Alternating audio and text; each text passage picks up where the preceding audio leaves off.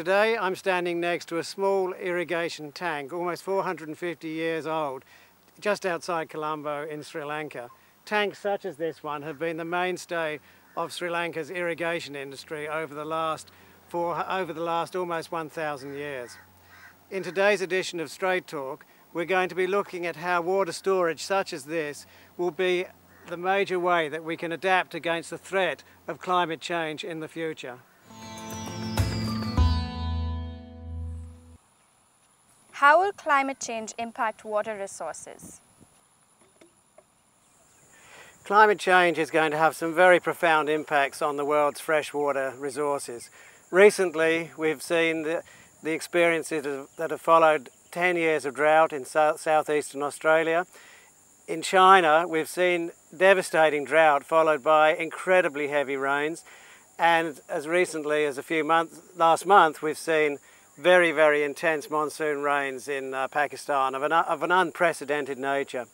What I think is going to happen is that these kind of effects are going to be seen increasingly frequently throughout many of the countries of the world. They'll be characterised by later onset of the monsoons, shorter duration monsoons, and much heavier rainfall occurring during the monsoon. This is going to make things very difficult for many farmers growing crops like this rice, which I'm standing next to today, in terms of ensuring water supply and ensuring they can finish their crop appropriately to feed their families and to feed their communities. We're going to need very innovative solutions to deal with these problems caused by climate change and climate variability. How can we respond to protect agricultural production? Research and common sense suggests that increasing water storage is one way that we can ensure agricultural production against the impacts of climate change. Small-scale storages may help farmers with supplementary irrigation, which will tide them through periods of drought, both them and their animals, through growing vegetables that they can consume and take to market.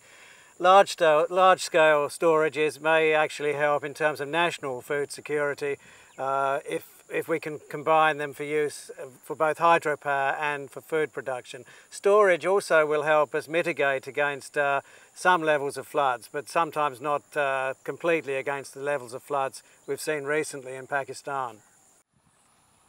What are levels of water storage like in developing countries?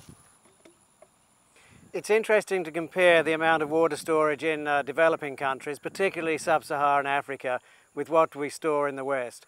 Australia, for example, stores about 5,000 cubic metres of water per person. That's about 2 Olympic swimming pools full of water per person.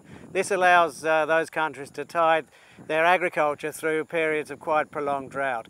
If we compare that figure with what is stored in Ethiopia, the figure there is about 38 cubic metres per person. That's enough water to supply a Western family for their domestic uses for about 40 days.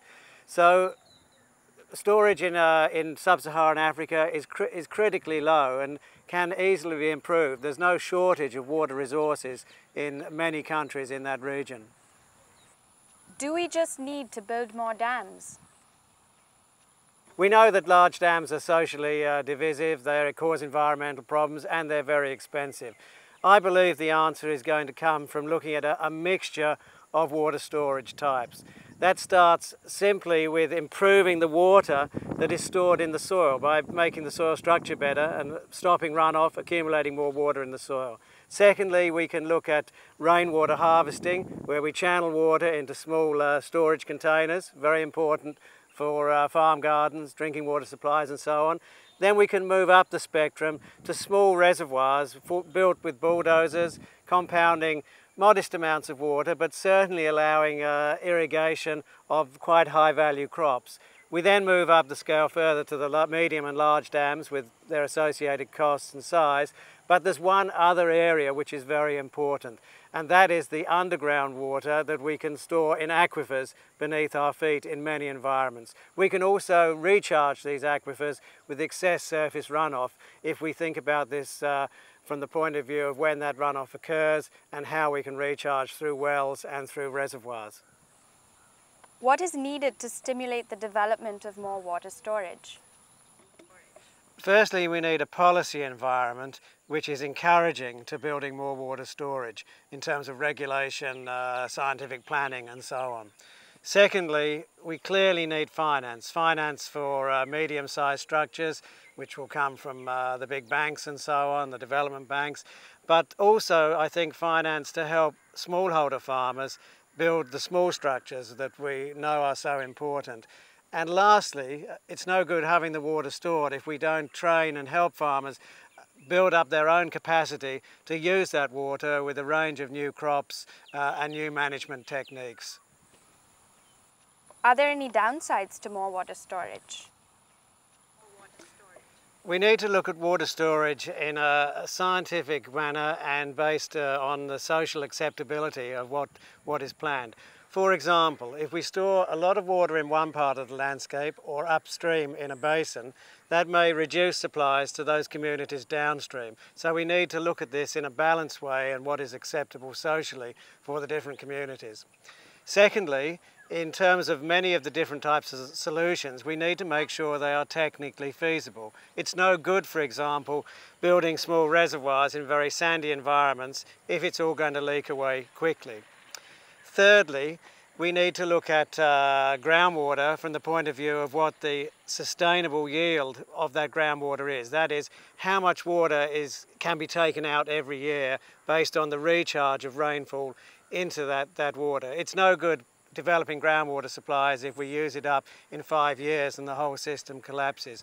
Lastly, we need to look at are there any problems with water storages in terms of disease, waterborne diseases caused by insects or other vectors. We need to make sure we put in place a very good management plan, such as including fish in the system or other controls, to make sure that those diseases don't impact the communities who would otherwise benefit from the water. Do you really think that water storage can ensure farmers against climate change? IWMI has a lot of good documented evidence that water storage helps increase smallholders' incomes. It has decreased their poverty levels. It's also interestingly allowed some farmers double or even triple crop cereals and vegetables because of access to water. And in some cases where market gardening is enabled, it allows more labour to stay on the farms rather than drift to the cities. I strongly believe that water storage is going to provide very major insurance for many farmers and communities against climate change. It gives truth to the adage that climate change mitigation is all about gases, but climate change adaptation is all about water. This is Colin at the International Water Management Institute.